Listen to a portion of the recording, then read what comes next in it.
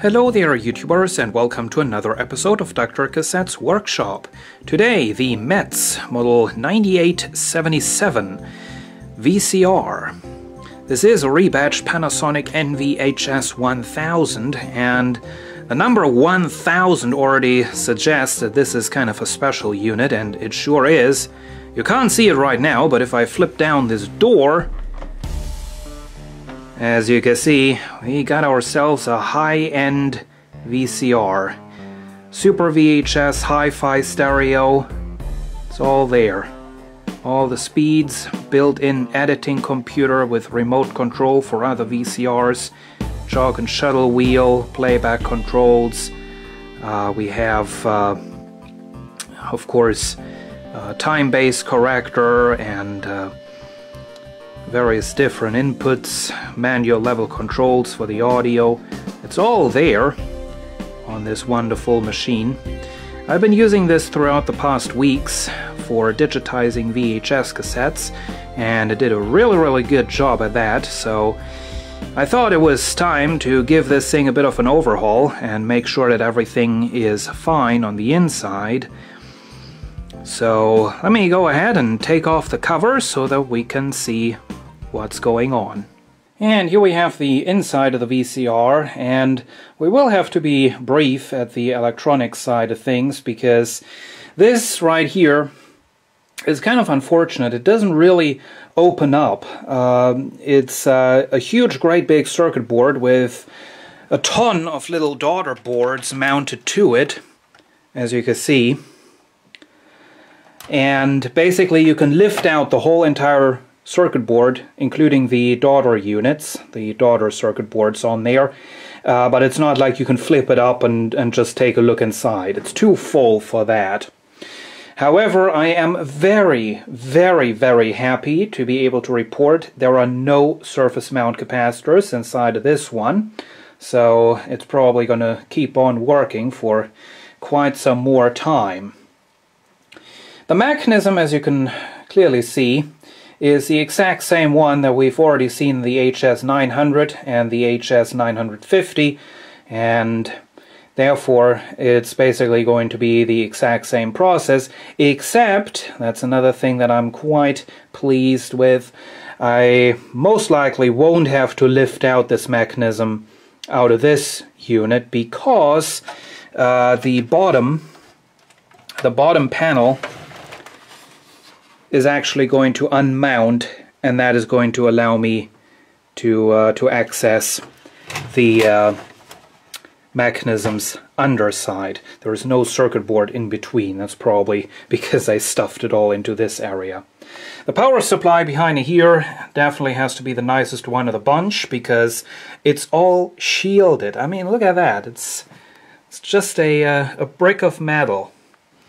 So that's quite nice. I mean, you have to shield it real well if you put it right next to the video head amplifier. But yeah, so well, first of all, we can go ahead and remove this cleaning wheel. This, well, once again, look at that. That thing is filthy. That's not going to clean up any more heads. It's only going to make them dirty. Oh, look at that. It's not accessible from the bottom, but, well, anyway, it is accessible enough. Like, I can reach these tracks, and I can inspect the mechanism over here. That has got plenty of oil, so I don't have to worry about it. Everything over here should be fine. I don't think there was anything... there wasn't anything critical over here, at least not on the two other mechanisms. You got the circuit board all around here, so it's probably going to be a little more complicated to get this thing out. So I'm not going to do that. I'm just going to get some grease on these tracks, and that should be it for the underside. There is also this box right here, and I have opened it up to check for surface mount capacitors. There aren't any, at least not on this side of the board, and I can't really imagine that they would have hidden all the surface mount capacitors on the other side of the board. So I guess I'm just gonna leave this as it is, close up this box again, and don't touch it anymore. So there it is. And we have the new grease in place, but I gotta say, all of the other grease, like that stuff right there, that all looks to be in much better condition than the other stuff on the other machines. So, well, maybe this has had some work done to it at some point. I don't know. Anyway, time to put the bottom cover back on. And we now have the top side of the mechanism done. Got new grease. Got new oil, got some grease into that gear right there, because as you can probably tell, originally that didn't have any grease in it at all, pretty much. Got some oil into all the pivot points.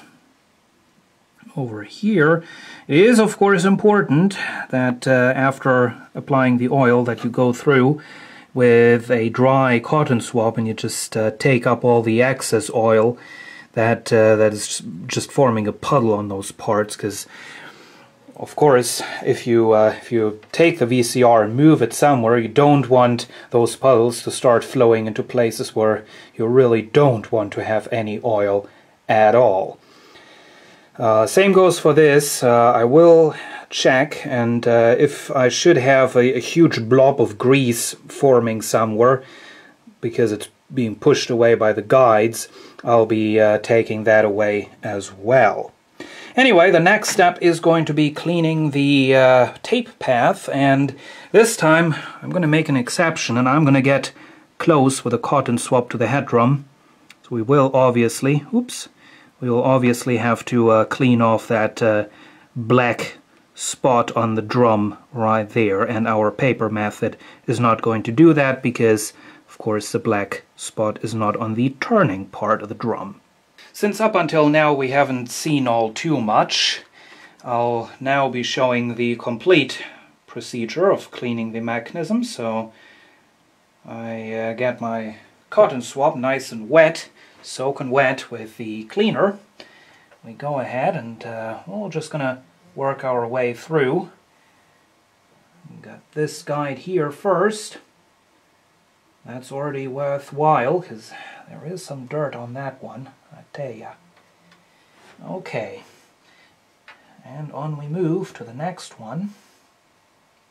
These guides probably all have certain names, but of course I don't know them.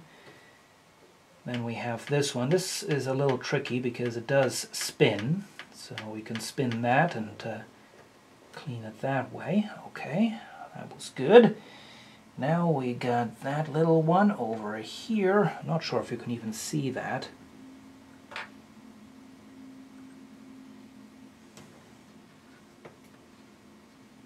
Okay, and the cotton swab is about to go fut. Well, now it has, so we'll move over to the next side. Clean off this thing right here. This is a guide that does turn next to the erase head, and for some reason after my cleaning procedure it has gotten quite noisy when doing rewind on the other machines. I'm not sure what's up with that. Okay, here comes the erase head.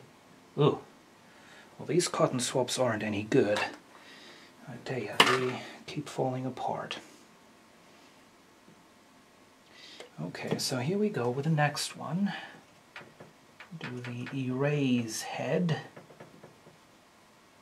Get that nice and clean. That's that. Okay, now, do we have any dirty spots on the drum over here? No, we don't. So stay away from the head drum. Just this spot over here.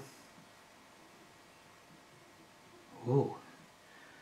That might actually be some grease that got on there. That's not the typical kind of dirt on the tape. That is solid black. Well, now it's clean again. Make sure we don't get close to any of the heads when doing the cleaning.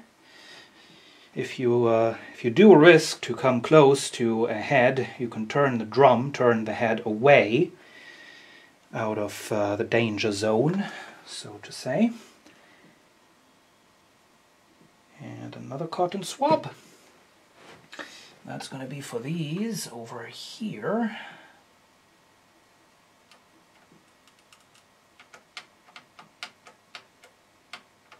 Okay. There's another one that turns over here, so we can clean it like that. One problem while doing the cleaning is you cannot get the capstan to turn. And this machine actually... Ooh, that... Ooh, shit. That guide is one hell of a fragile little thing. Wasn't like that on the other units. That's interesting. Okay, well, it should be all fine. Yeah, that is in place. Another guide down here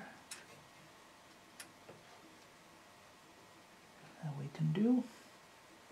And then we have the sync and linear audio heads. Clean up those. They're always sandwiched together in this kind of a package. Okay, that looks good. There is another guide next to that we can do. I'll take another cotton swab, get that nice and wet. Now clean the capstan, which is now that's a problem. It's got this shell around it, so you can only reach the front half of it, and there is no way to turn that. Oh my, this has got some dirt stuck on it. Oh dear, might not even be able to clean that off.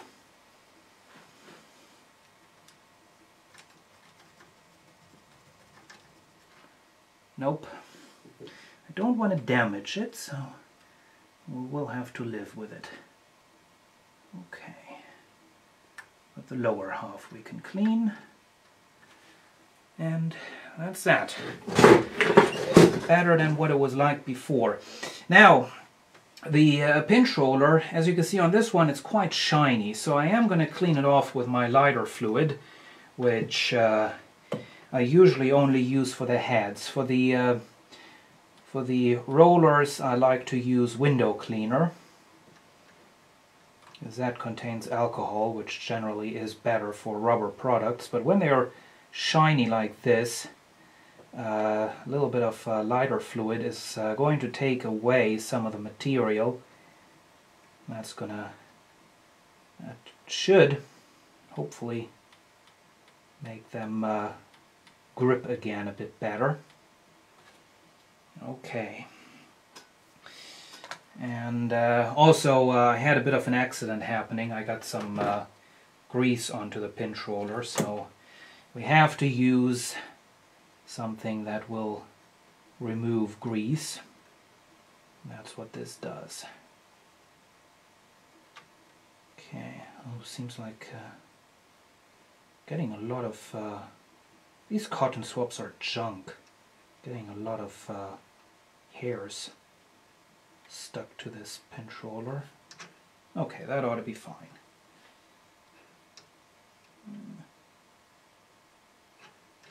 Okay, that's better. That's better.